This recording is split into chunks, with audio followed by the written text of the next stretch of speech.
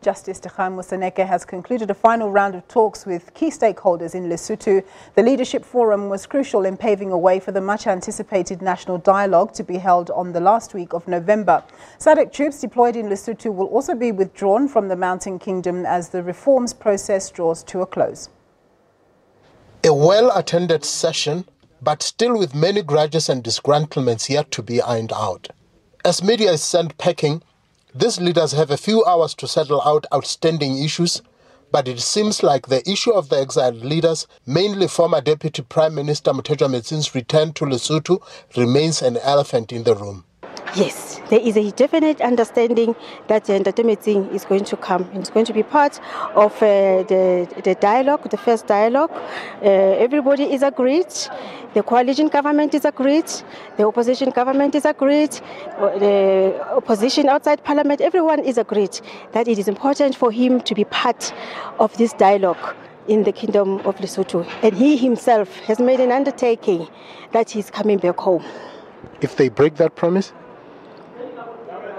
I think the coalition government, even the opposition, they have a very clear understanding of the risks and the threats for Lesotho if the SADC reform process fails. I think they are very clear as to what would happen. The court is yet to pronounce itself soon, the matter relating to Clause 10 in question.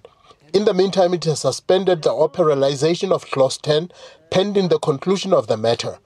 Any adverse decision on this matter could send the reforms process on a nosedive. This clause is definitely not an amnesty.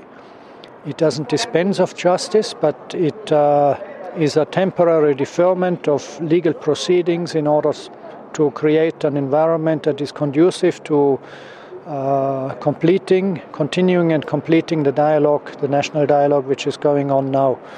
It is not an uncommon measure. There are cases from other countries where similar measures have been taken. And I believe it should be seen in this light, but of course it's now up to the courts to clarify what this clause exactly means. Until the reforms process is successfully concluded, the tendency for politicians outmaneuvering the Constitution for self-preservation purposes continue to exist.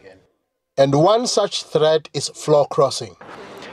This is important because if this government collapses, the likelihood is that there is going to be another coalition government which will operate on the same foundations, and it will be inherently unstable as the last two have been.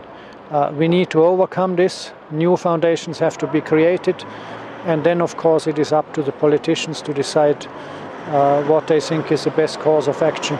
Media blackout during reforms process has been cause for concern, with repercussions of possible bias often raised. So this particular leaders forum, for the first time, media has been included as a formal agenda in the legal reform, in the national legal reforms.